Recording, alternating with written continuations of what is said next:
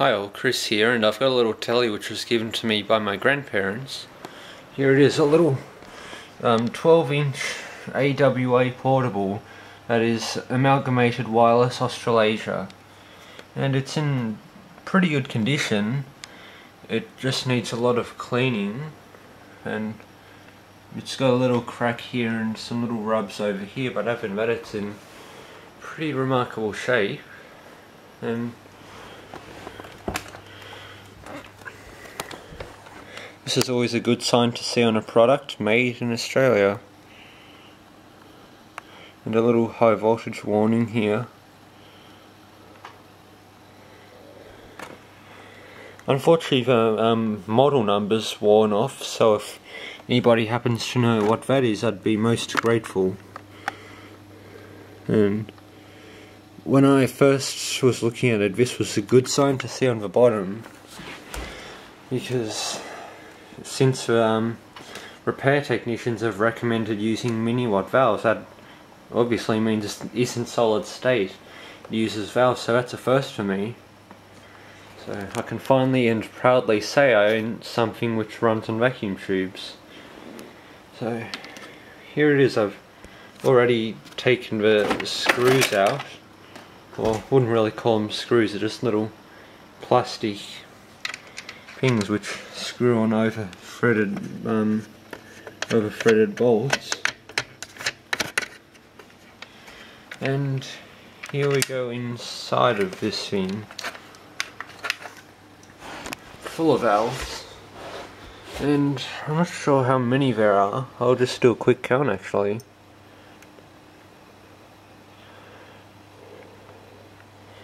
I believe there's 12 valves, that is excluding the CRT. And there's a couple of power ones. This one I believe may have a bit of an issue because getter material on the top of it's not quite as silvery as it should be. It's gone kind of a funny opaque whitey colour. You can kind of see. I'm not sure if that would be indicating a loss of vacuum, because it's still functioning and it isn't a really pure white. It's more of just a light smoky grey colour, but nevertheless.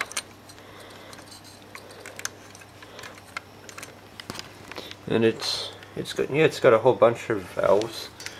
A lot of them triodes and similar ones like these little ones.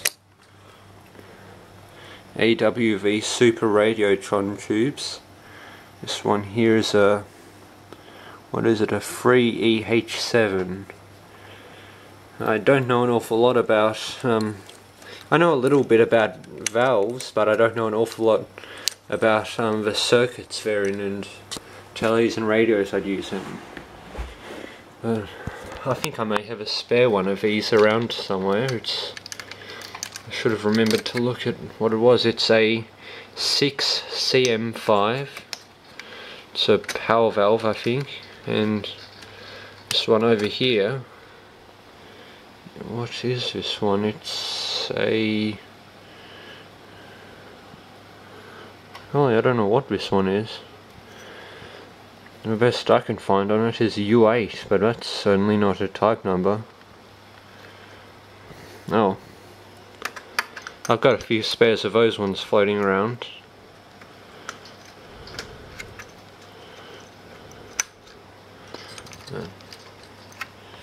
Yeah, it's a cool little telly. It's very nice. I've never owned a valve telly before, so I was expecting.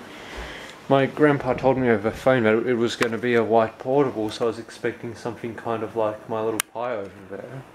Just another white pie.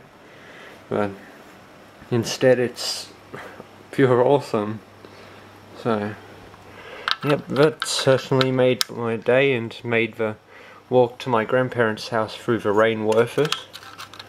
So, as I say, I'm a very happy chappy. Now, let's fire this thing up.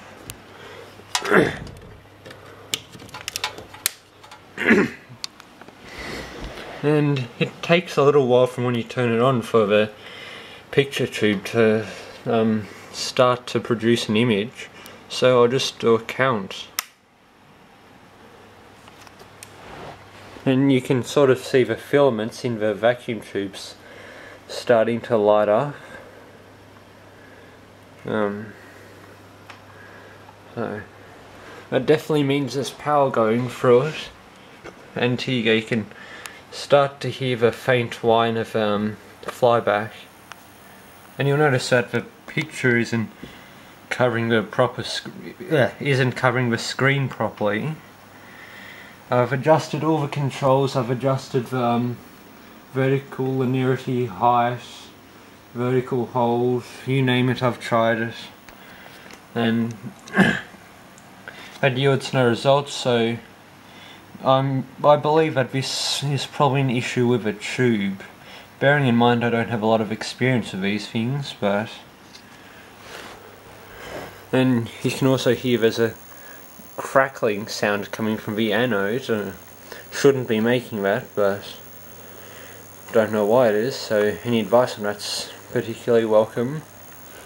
And it's got a small circuit board mounted on the side, and it's also got a little issue with the volume.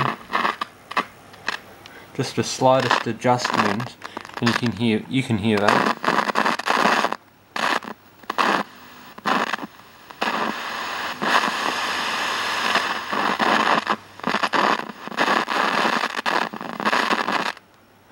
I believe that might be a bad valve in the audio stage. Then the crackling of the anode's starting to gradually get duller. You can't hear it as well. But yeah, it's a nice little set, so I'm really happy with that, even if it needs a bit of attention. I'm very happy to finally have a tube set. Yeah. And it's cool seeing it here with all the valves glowing, and even the CRT in this thing's glowing pretty brightly.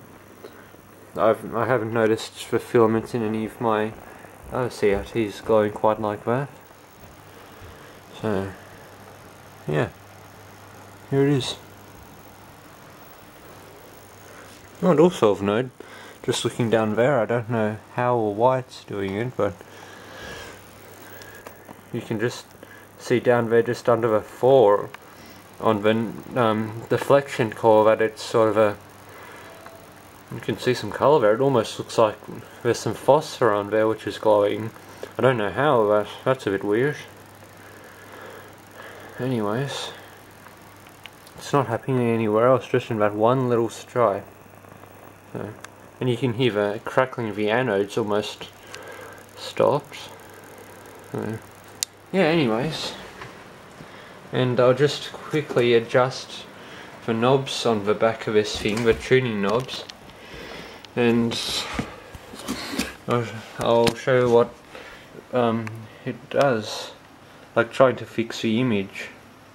So first, of course, I'll try the vertical hold.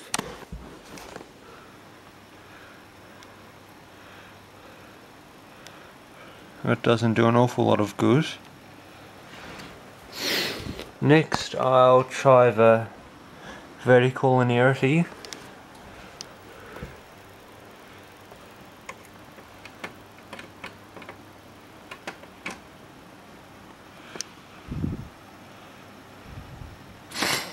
It's still not doing an awful lot of good.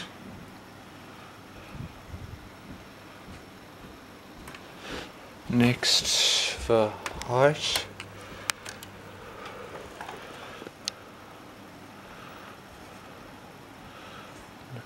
It's barely doing anything at all. You can kind of see it's having some effect on the bottom there. Not much. Now for the top linearity. That's not doing a single blooming thing at all. So, yeah, there it is. And there's also another little tuning thing. What does it say? IF AGG. I'm not quite sure what that stands for. but I recognise that AGG control from my national telly, and there's another one, so any input as to what those do would be much appreciated. So yeah, well, if you've got any questions, comments or suggestions, just post them under this video or send me an email. I'll be glad to hear from you. Cheers, Chris.